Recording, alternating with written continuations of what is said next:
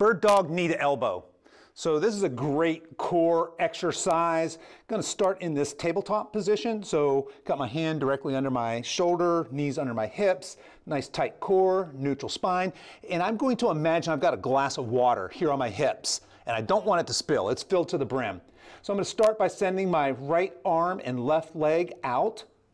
No need to pull that leg up high, just out. And I'm going to bring this right elbow into left knee. And then, of course, come back to that neutral position and other side.